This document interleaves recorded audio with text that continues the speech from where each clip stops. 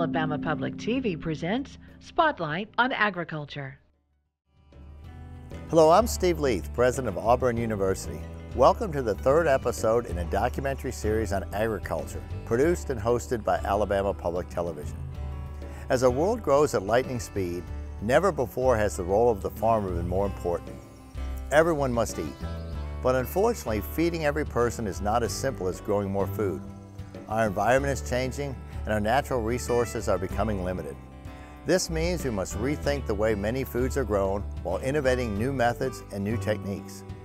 Sustainable practices in agriculture are key. Overcoming challenges such as drought and disease are crucial. These are the goals our agricultural scientists at Auburn are meeting every day. For the next hour, you'll see how they are increasing both yield and nutritional value for the peanut industry. You'll learn about their innovations in fruit and vegetable production through sustainable hydroponic and aquaponic systems. And you'll go behind the scenes of a couple of Alabama's well-known and lesser-known specialty crops. From Auburn and Alabama Public Television, thank you for joining us. We hope you enjoy the program.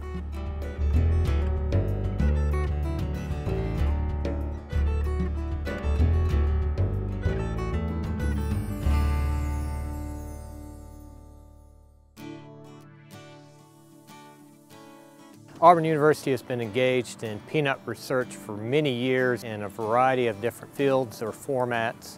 Currently, we're very excited about our work related to peanut breeding, but we have long done work related to peanut pests, insect pests, weed pests, and fungal or plant diseases that affect peanuts.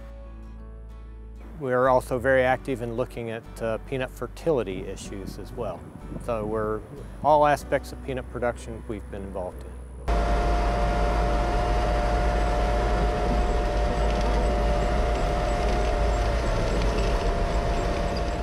When you think about Alabama, here in the southeast, our climate, our environment, our soils, we're well positioned to be a major row crop producer.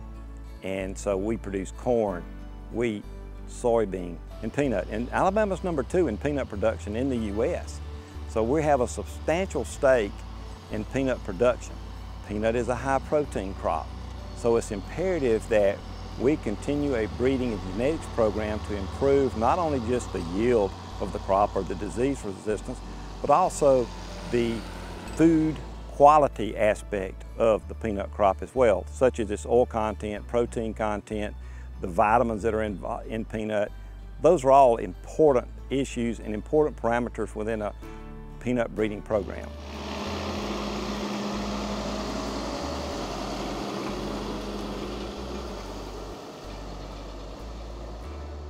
We started the program in 2012 when I was hired in Auburn University as a peanut breeder. So the basic idea is, like I say, use through the hybridization to combining the two desirable traits from the parent, both parent, like a male parent, female parent, and then you go through the whole process we call the selection, the pedigree selection. So that means we select in the generation for the best plant of the peanut, and until that plant becoming the pure line. Then we're doing the evaluation, like for the yield trial, disease resistant evaluation, also in the lab doing some chemical analysis. So finally, we go to release the new variety. In terms of the drought tolerance, or we call the water use efficiency, that's a big challenge not for our country, but also for the world. So, for example, like I say, our Alabama state, especially down to the south here, agriculture area, every year we have less and less available agriculture irrigation water. So that's the idea come out, how we're going to save the water. So one of the solutions, I believe, is to develop the variety has a high water use efficiency. We have been working on the project for many years, trying to develop a variety with the drought tolerance.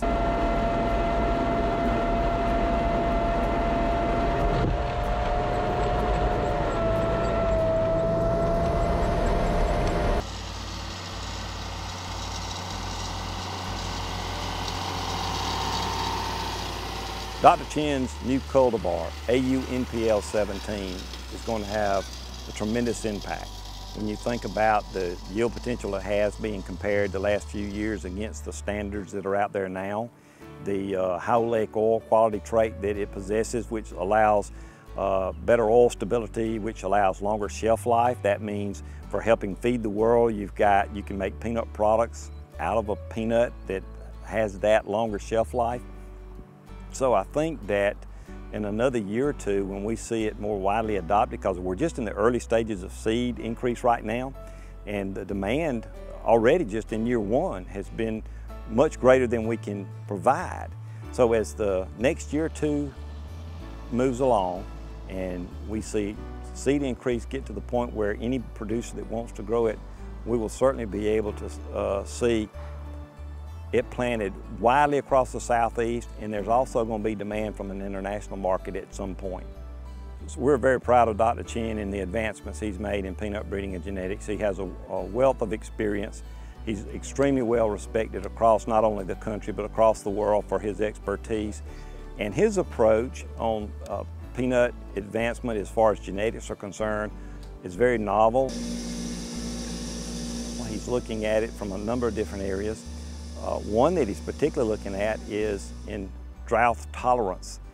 That's very difficult within any row crop or agronomic crop because you're trying to manipulate that plant to produce the same or more on less water. So you've got a lot of physiology involved, you've got the genetics itself involved, the management that's involved. So the reason why drought tolerance is so important in his breeding program is because there's a lot of areas in the world, and even here in the Southeast, where irrigation's not possible or water's not plentiful enough. So if you can develop a plant through genetics that has the capability of being more water use efficient, then you've greatly increased the potential for yield and quality advancements.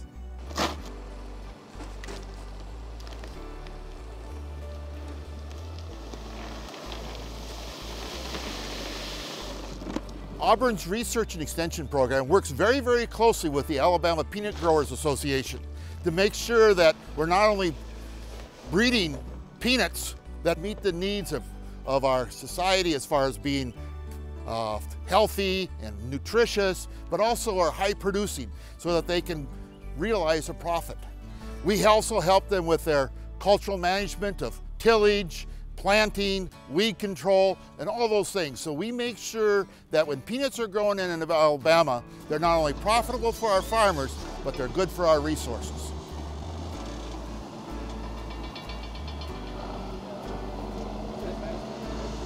I've been farming on my own ever since I got out of school in 1976, so I've got a few crops. Peanut industry in Alabama has expanded to a lot more counties, and yield per acre has gone up drastically. That's the only way farmers are able to stay in business. Almost all of our peanuts go for peanut butter and the candy and snack markets. Peanuts are now grown in 37 counties in Alabama, and it is a big deal. It's lots of hundreds of millions of dollars.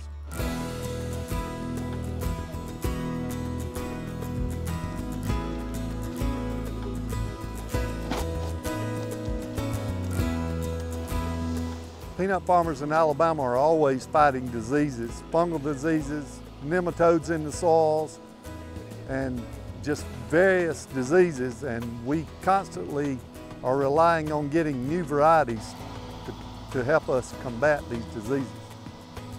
Auburn's Ag School has been able to keep research for us to help us stay ahead of these diseases and nematodes, and we now have a peanut breeding program at Auburn that is hopefully going to give us higher yields and higher grades on our peanut crop.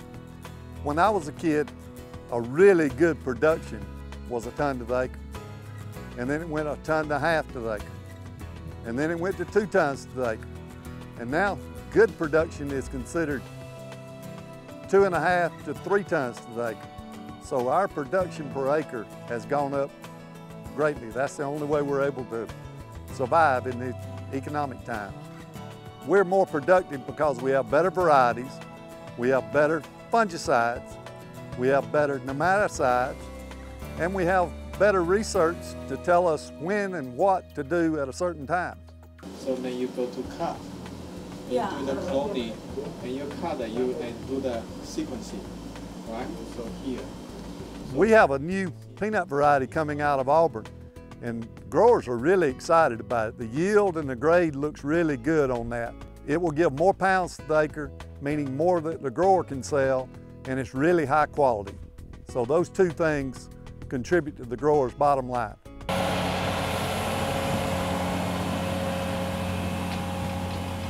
You know, over the last few years, we've seen some expansion further north in Alabama.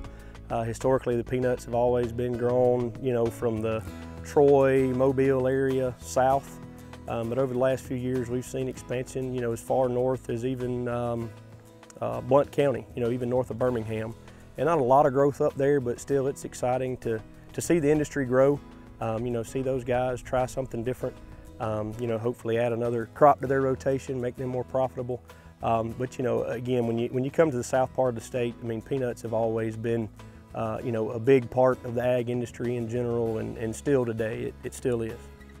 You know, as far as jobs, peanut contributes a little over 2,000 jobs to the state of Alabama. We currently have a processing facility in Troy where they make peanut butter. So, you know, we have aspects from shelling plants to obviously the growers, as well as manufacturing. So we're excited that we now have that part of the industry in the state.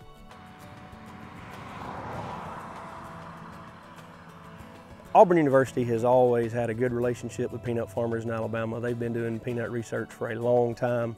You know, traditionally going from, you know, diseases, weed research, insects, any particular type of pest that we have, they're constantly out there looking at, you know, new products that are on the market, testing them. Again, building those relationships with the growers, letting them know what's working, what's not working. Of course, you know, irrigation, that's the thing that we're continually seeing grow here in Alabama. More and more farmers are putting in irrigation, and Auburn, they're doing some leading edge research, you know, looking at ways to not just irrigate, but irrigate more efficiently. And that goes back to peanuts, you know, really in a good way. I mean, peanut is it's a pretty drought tolerant plant anyway, so we don't have to put a lot of water on it. But again, having that ability and to do it effectively, it makes the grower more profitable at the end of the day. Of course, you know, we're excited about the new variety that Dr. Chen's going to release, the AU-NPL 17. We've seen through the years, you know, a peanut that's developed in Alabama versus one that's developed in East Georgia. It may perform well in East Georgia and be a flop here in Alabama. So having one that has been tested and developed in Headland, in Alabama, hopefully that's going to give our growers a little bit more of a competitive advantage, you know, moving forward.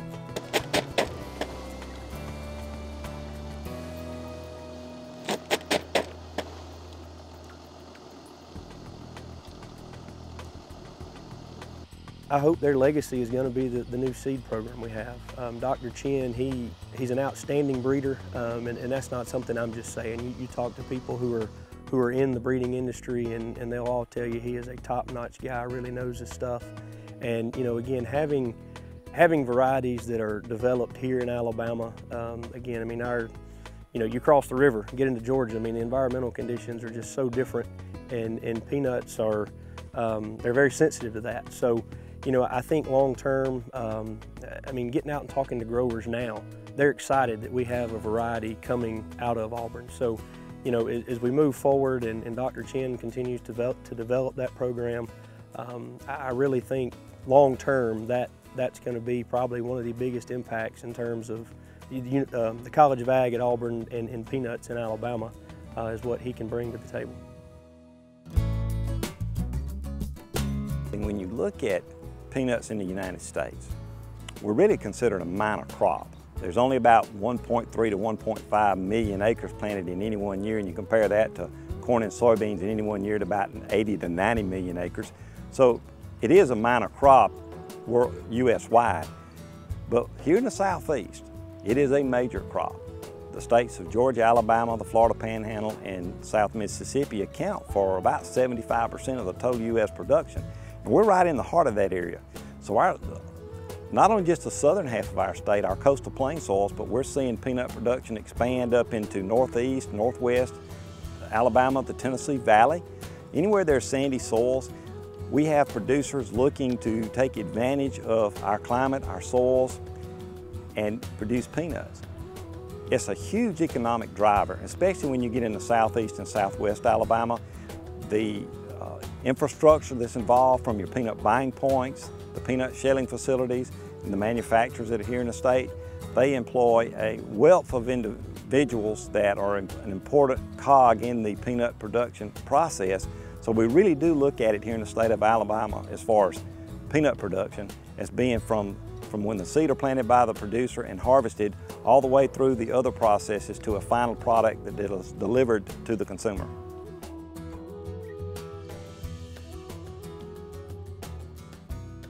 Producers bring the peanuts by, and we go through a process here where what we want to do is get a nice profile. We pull the peanuts off the vines, and we'll take a pressure washer. We'll actually blast the outer coat off the peanut. And when you do that, you're going to see that some of these peanuts, as you can see the progression of how they get darker as they get more mature. And so that gives us a kind of a nice look here, and then we're going to get a little more specific. And what we're trying to do is give them an estimate, the producer an estimate of how many days away from digging we are. Because we call this putting them on the board, and we can, from this and some experience over years of looking at them, we also know by talking to the producer about what variety this is. That helps us too, because we've determined that certain varieties we know about how many days. What we don't know is what kind of environmental conditions they were under. Were they irrigated? Were they dry land? All those factors have a lot to do with it. And so what we try to do is gather as much information as we can. What kind of shape are the vines in? Those kind of things. They've got 3,000 acres to dig. They can't dig them all at once. And so we're giving them a little bit of a heads up on where we think these are compared to what he's got. This is our second sample. We'll look at 3 or 4 samples, and he'll make decisions on what field he needs to go into first. We shell these out and we put them on the board. By doing that, we get a nice look on the inside, we get a nice look at what's going on, and we also are able to see what's behind us. This is, not only do we have these peanuts that are pretty mature, we have anything from the orange coming all the way to the white. So what percentages do we have? And if we took our time, we could divide these up into different sections, and we get a good look. But again, based on a lot of experience and doing this a lot, plus the information we can get from the producer, we can make a pretty quick decision. Within the next 10 minutes or so, we can usually run a sample from the time we start, and we can give him and so he jots down on his little book there. He says, okay, this is going to be the last one we looked at was 5 to 7 days away. This one looks like it's 3 to 5 to me. And so what he's got to do is look at what do I have? How many peanuts do I have that need digging? What about the weather? Is it about to rain? You know, is there a storm coming? I might get in here and dig these. They're going to be better above ground than they are in the ground if they're mature, because if they stay in the ground past maturity, this is when we start to lose them. So what we're trying to do is dig them on time, and then when he digs these peanuts, when he picks these peanuts, they're going to be graded. And the grade is just like being in school. The higher the grade, the better it is, and the more they get paid. And so we want this peanut to grade as best it can, so that he gets a maximum amount of money for his crop. So there's a little bit of science and a little bit of art, a little bit of experience goes into all this. This technique really works well to get us a nice look on the board, so to speak. If there's a young person that really doesn't know what they might think they want to do, I can tell you that trying to help feed the world is going to be paramount in the next 20 to 30 years. We need more people in the areas of science and processing, and food crops are going to be an important way of providing protein to individuals worldwide, because we've got this problem of such a dramatic increase in world population just in the next 20 or 30 years. There's tremendous opportunities out there for individuals that just don't really want to know what they want to do when they get to college. But I can tell you, the agricultural sciences, and the food sciences are wide open areas that are going to continue to have great job opportunities in the future.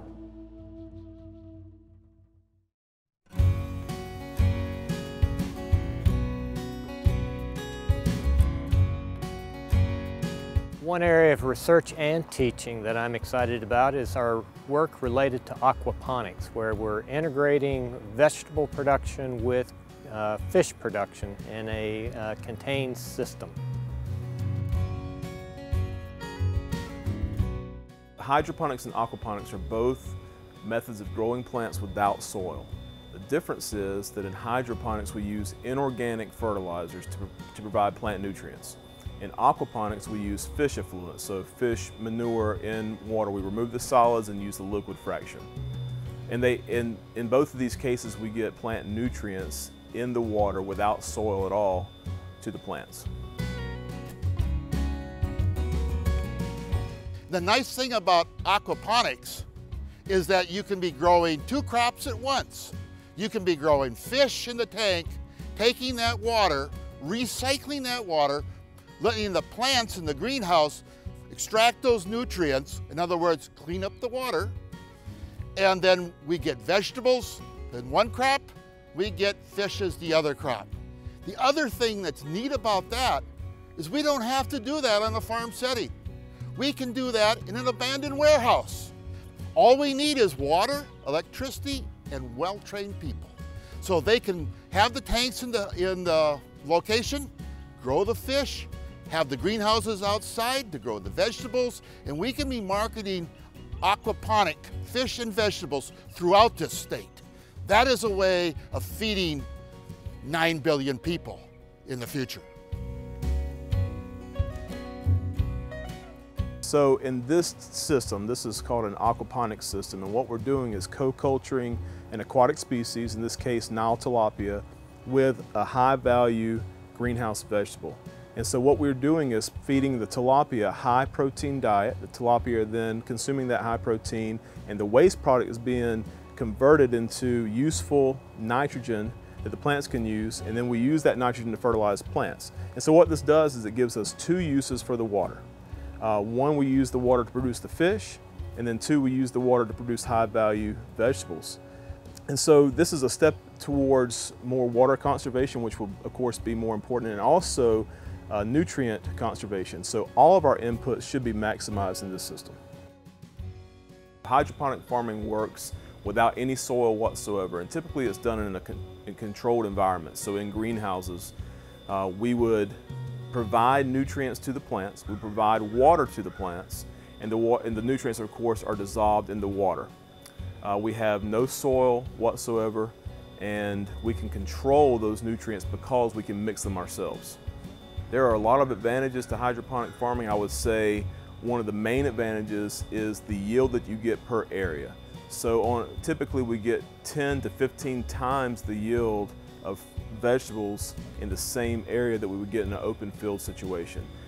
Partly that's because of the controlled environment. Another part is that we can go vertically, so we don't have to think in 2 dimensions, we can think in 3 dimensions in a greenhouse situation.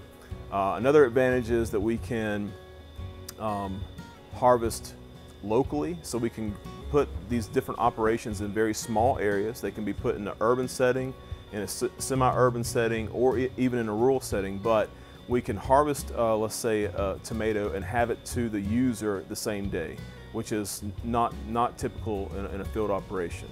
Another advantage is the reduction in water usage. So a typical amount of water that could be reduced would be about 90%. So we use about 10% of the water we would use in a field situation.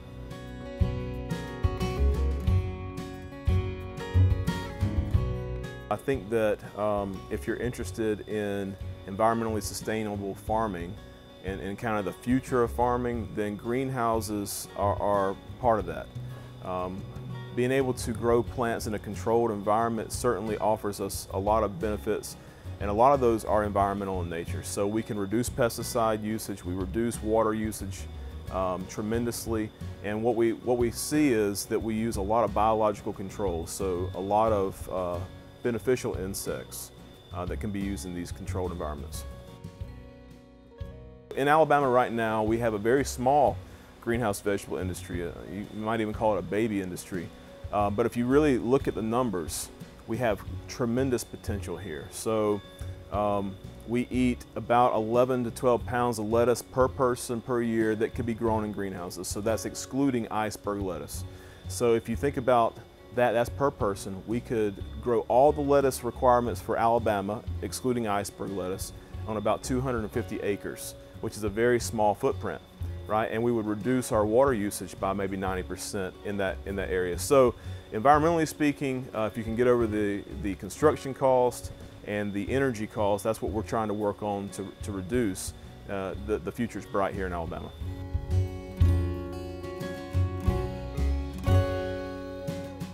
We grow mainly tomatoes, lettuce, cucumbers, some microgreens for the local market, strictly local. Everything that we produce is sold within a 50-mile radius of us, so a little bit more than 50 miles into Montgomery as well. And we sell to local restaurants and also to the Auburn University. We actually moved here from Atlanta and looking for opportunities to get out of the corporate industry and interested in growing hydroponics my entire life. So opted to start out small over here, leased a piece of land, started that, and then eventually moved on to purchasing this location. Hydroponic farming is growing plants and vegetables in either just in water or in the perlite, non-soil basis, and we manage the environment that it grows in. We also manage the nutrients that we can provide it, and thus be able to grow products outside of the regular time frame of the season. For example, tomatoes, we'll have tomatoes in December and complete them in July. So I can produce it locally and harvest it today and deliver today, or harvest today and deliver tomorrow. That's a big aspect, the freshness of that product.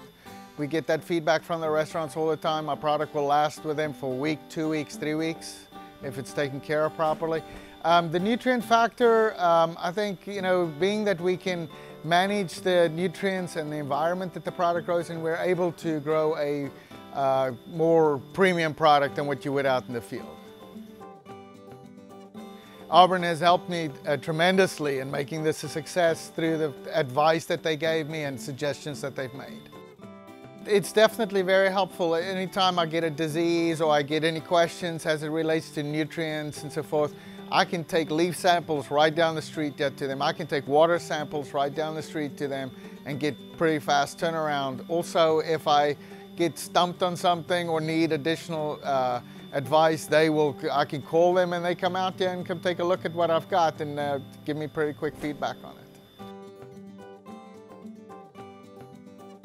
At Auburn University, we're using our aquaponic system, or one of our aquaponic production systems, to provide fruits and vegetables and also tilapia to campus dining. And so this gives students the opportunity to enjoy very fresh fish and vegetable products through the campus dining services.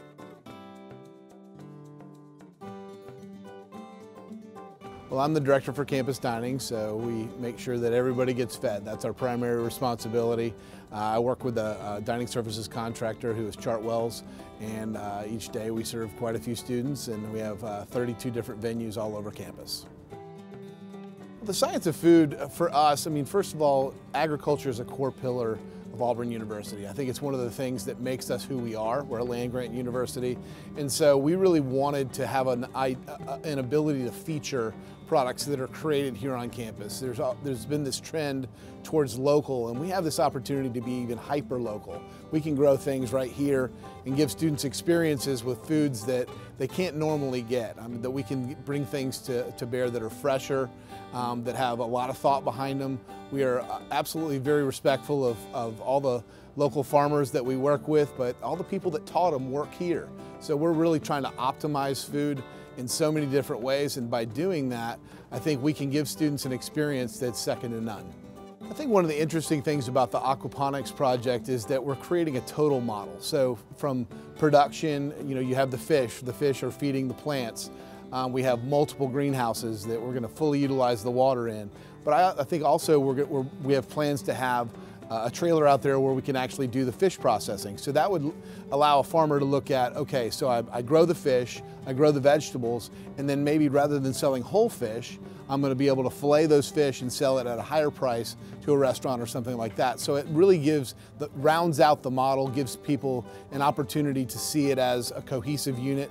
It also, we feel like could have an impact on food security, because I think if you take that same system, you put it into a place that maybe is a food desert, where you could meal plan around the idea of having a lean source of protein, the things that you can grow in the greenhouse. And so it's another way that that system could be utilized. This type of job requires a unique skill set. We demand a student have an understanding of controlled environments.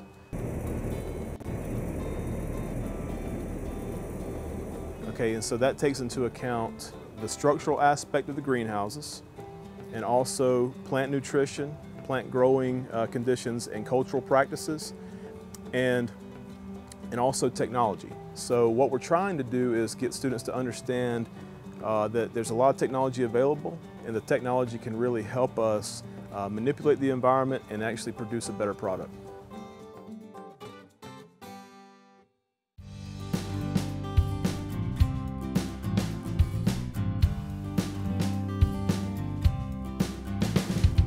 As a state, Alabama agriculture is very diversified. We produce a large number of different types of crops. We're of course in the major row crops, but we also are heavily engaged in specialty crops such as peaches, pecans. We're even a nationally recognized cucumber producer as well. I actually feel there's a lot of opportunity for growth in specialty crop enterprises in Alabama. You know, we've often argued about water scarcities in the western part of the region as an opportunity for the Southeast to expand its production of fruit and vegetable crops. But I also think just as important, the consumer demands we face today for local food products will be an important factor encouraging the growth of specialty crops in Alabama. Auburn University researchers focus on research in this area. We are of course doing active research related to production systems. We're doing research related to all the pests and diseases that affect these types of crops. And we're also developing new varieties that are adapted to this region. One very good example I would point to is the development of a kiwi fruit industry here in Alabama, which is, I believe, the first kiwi ranch east of the Mississippi.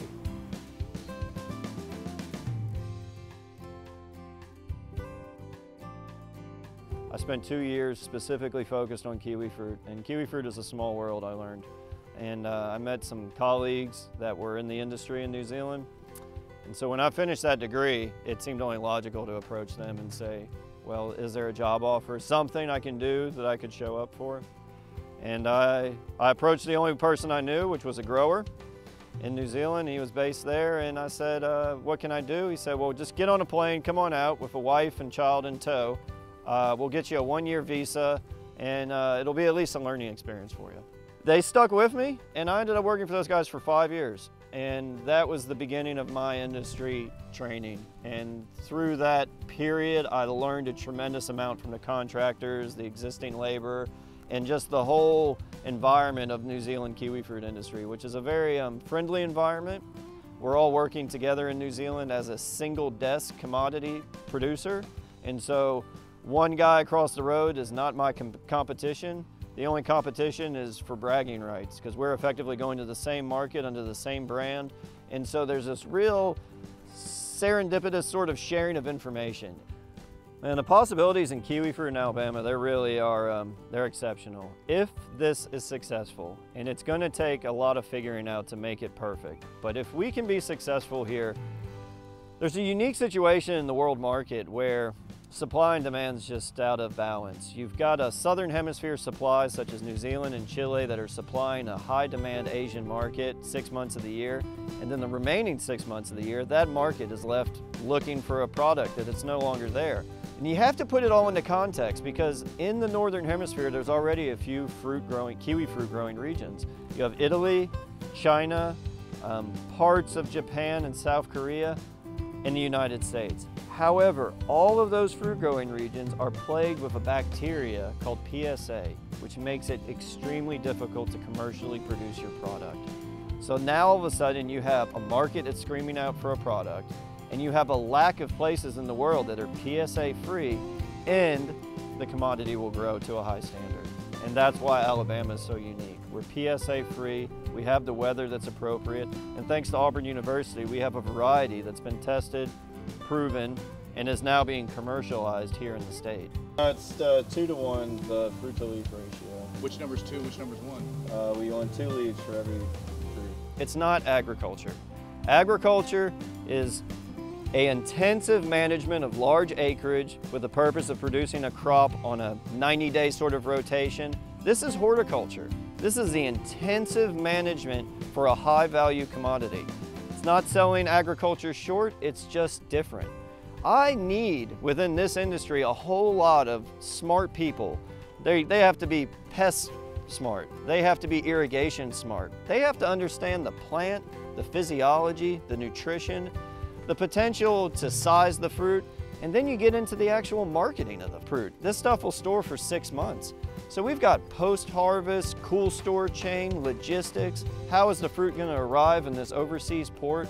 All of this stuff requires smart people who have gone through a university program and have pursued a career specific to this industry.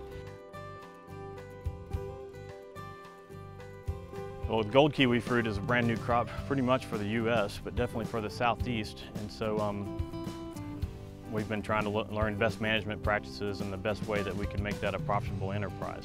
For kiwi fruit, they're a dioecious plant, which means that there's male and female plants essentially.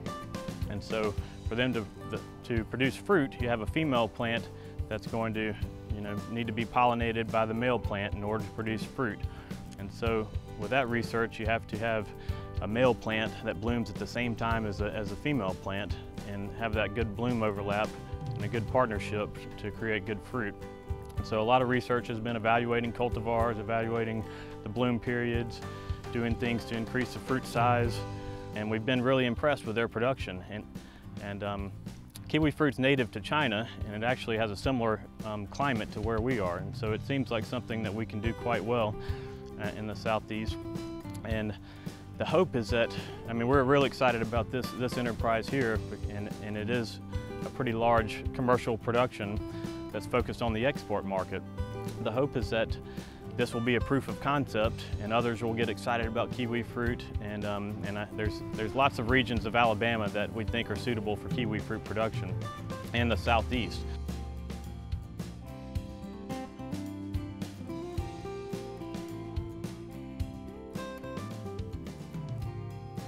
All of those things are being brought right here to Central Alabama, and although it's at a small scale, I like to think that we are bringing new careers that haven't been available historically, and we're bringing them right here to the central part of the state.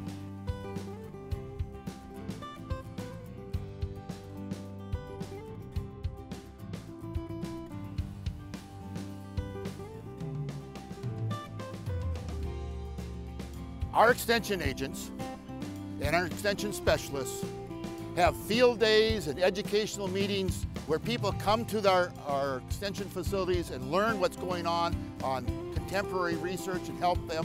But in addition, our website. People now are so busy, it's hard for them all to get to meetings. They want to be able to find out that information quickly at their own time. And so we're expanding and enhancing our website so that they can get that information for adults and youth.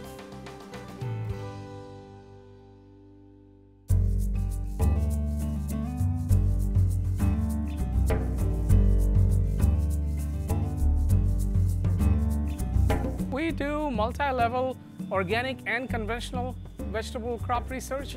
Most of the crops we deal with are open field crops because, as you can realize, insect pests are most active in open field. So we have the conventional track where we test a lot of insecticides, conventional insecticides, and we do a lot of consulting with the large producers.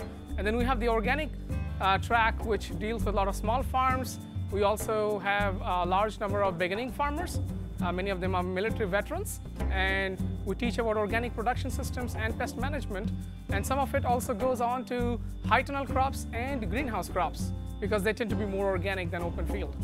We reach about 1,000 clientele around the state every year, so there's a large number and it's an increasing number of people coming in, and when they call and we give the recommendations and answers to their questions, there's almost 90% adoption rate for those recommendations, and also people coming to the workshops. So we have done assessments through our extension surveys. We have found out about $1.8 to $2 million of direct impact with our program, and it's only guessing how much indirect impact we're having.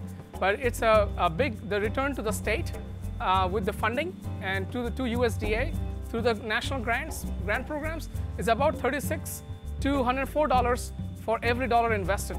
So we give a big return in the terms of good food quality and quantity across Alabama with the program.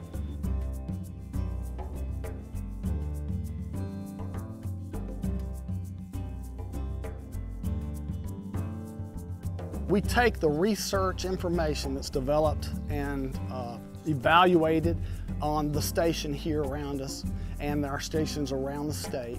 We'll take that information, put it into publications, and also get it out to growers in meetings. So in production meetings, whether it's our peach production meeting or our strawberry production meeting, basically try to get the new cutting edge information out to growers. The old way would be primarily through face-to-face meetings, and we answer a lot of phone calls, emails, texts, but now more and more we do that electronically, so we'll have electronic meetings. So even if we have a production meeting, but we'll also broadcast that as a webinar that they can log into. And so we do more and more like that. Throughout the state, we have a wide variety of fruits and vegetables that are grown here on the station, and in Chilton County, of course, peaches are king and have been for a long time. We produce a lot of peaches here and do a lot of peach research, looking at varieties, looking at pest resistance, things like that. But in addition to peaches throughout the state, strawberries are very popular, blackberries are very popular among our growers and our clientele.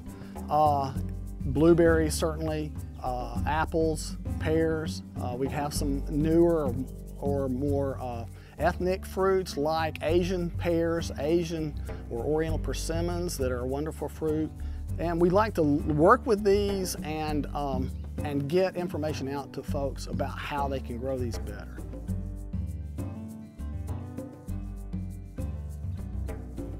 One of the primary needs growers have is for good varieties, varieties that are better than what they've had in the past. And so you ask somebody what's their favorite peach variety, and a typical person is going to say, I want an Alberta. They go to the market, they ask for an Alberta peach. Well, that was a great peach in its day, and we have lots of great peaches that have been bred from and developed from Albertas. Now, though, we have resistance to various diseases like bacterial spot and other qualities that would allow for larger, better quality fruit, fewer diseases in that fruit. So here at the station, at one time we probably had 400 different varieties of peaches and nectarines being grown in the variety trial here. And today, that is one of the primary things that our growers want. They want to know what are the newest, best varieties that they can use.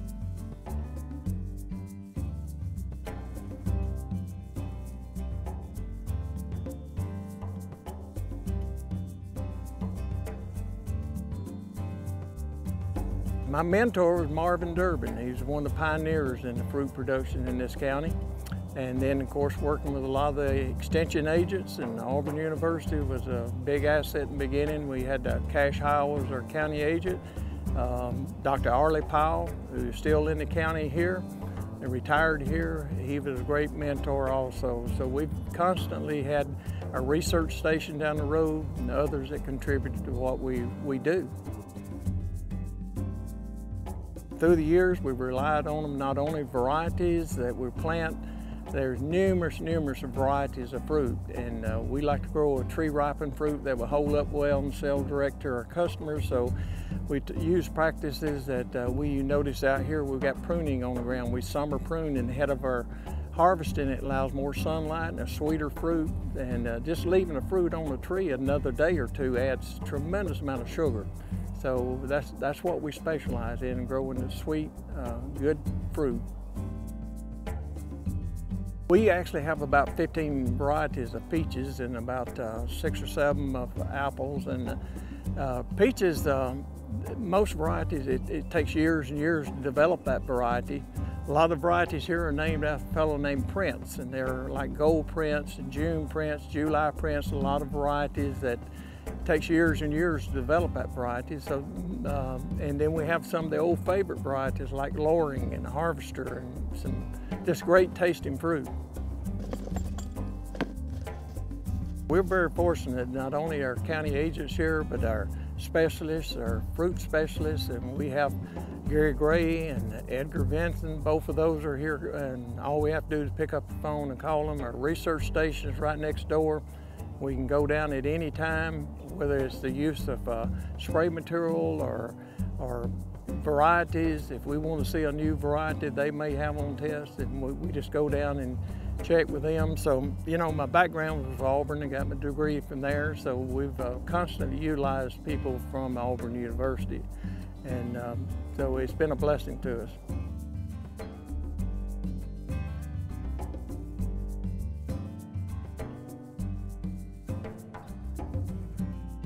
My role is to help growers to make their production operations more sustainable. That is, helping them to be as productive for as long as they can, while also being environmentally and economically sound.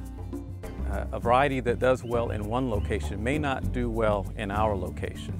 So it's important to have a track record of how well those varieties perform in our area before a grower reaches it and plants it, only to discover that it does not fit their operation. We like to incorporate non-traditional crops, or crops that have not been grown, that show some promise that could take off in production. One is called the honeyberry fruit. It's a fruit that's related to the honeysuckle. It looks like a blueberry, looks like an elongated blueberry, and it has some promise for our area. Auburn has left a huge footprint in the farming industry. Some things that come to mind are just the development of genetic development of certain crops and varieties that are more productive, more uniform, have a higher quality, and that are better adapted for our region. We've had crops that from peaches to peas to watermelon and even kiwi. Auburn has had a hand in the development of a kiwi variety that is being tested here at the station. And that just really scratches the surface. Auburn has really done quite a bit for the farming industry in our state.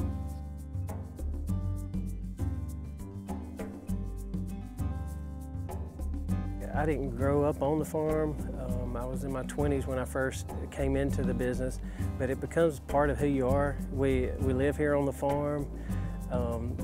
We don't even drive our vehicles to work. We ride our gators through the woods, and it's just, and our young kids have grown up on the farm, and so we have a real interest in keeping the farm.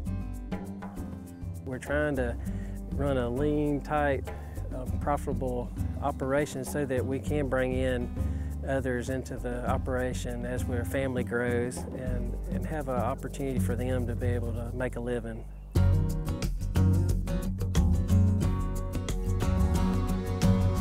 I focus my efforts on peaches since this is the most economical fruit crop for the state of Alabama. But also I'm looking at some other fruit crops. For example, blueberries and blackberries, and we're having experimental work going on with some apples and Asian pears, European pears. we're looking at traditional grapes like muscadines, but also I started research with French-American hybrid bunch grapes, and each crop has its own problems or constraints that we need to solve, and all the research experiments that are put in place here at the Chilton Research and Extension Center, they're targeting to solve some of those problems. So we're looking at new technologies, we're looking at new cultivars, we're looking at different new crops, new opportunities for our industry, and we hope that as a whole, when we come up with a new technology for our growers, it is targeted to improve their returns, it is targeted to improve the sustainability, economical, social, environmental sustainability. It is targeted to improve the lives, quality of lives of our farmers and also the entire local communities.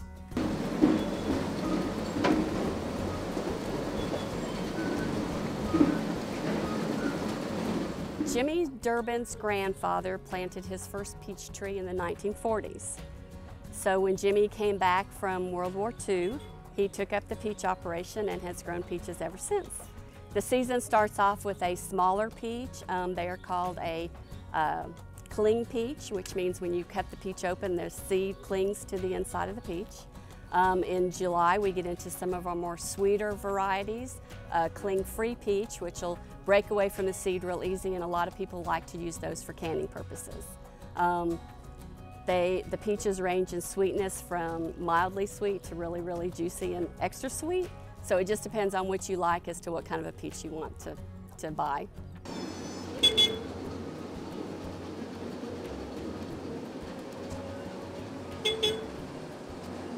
The local market for agriculture is very important. People are looking for things that are grown close to home. A lot of your major suppliers, grocery stores, want to put in products that are grown close to home. I don't want to eat something that was grown 1,000 miles away and shipped in, took 2 weeks to get here, you know, and then is trying to be sold to me in the stores. I don't want that. I want something that's locally grown, and so agriculture continues to be a big part in the state of Alabama. And everybody needs to support their local farms because that's the only way it's going to continue to grow.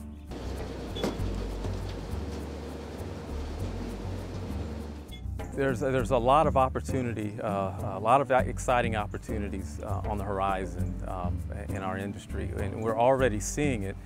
There is a renewed interest in the consumption of fruit and vegetable crops that are locally grown. All over the world, we're seeing that interest in people being more involved in the production of their food, being more knowledgeable of the food that they're eating. That places the science of horticulture and directly in line with that. And horticulture then over the years will grow in that interest. They will have a place at the table when it comes to setting a policy and direction of research to make the production of fruit crops more accessible to more people.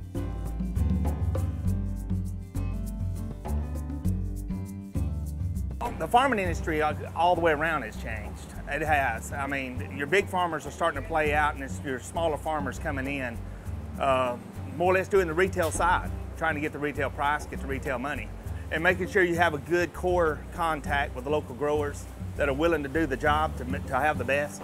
That's the key. I mean, when I get from my local farmers, if it's not top quality, I don't touch it. And they know that when it comes here, it's got to be the best. And once you build that relationship and that core, you've got something. And it takes time to build that. It does. It's not something that you do just overnight. It's something that you have to work at. And you have to be honest and pay the price for it. You know, so they can make money, everybody can make a good living.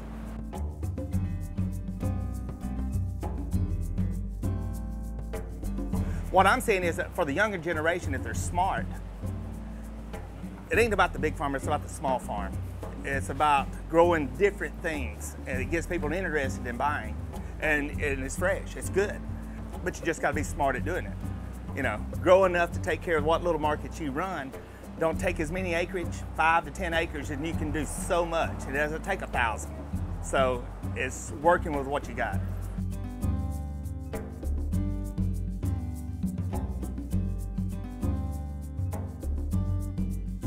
I'm excited about the future for agriculture in Alabama and across the United States. And we're in a time period where we're going to have to think about new production systems. Some agriculture will be moving indoors, and it just creates new opportunities for research and new opportunities for education. So if you're looking for new ways to really make a difference in the world, I think we have a place for you here in the College of Agriculture.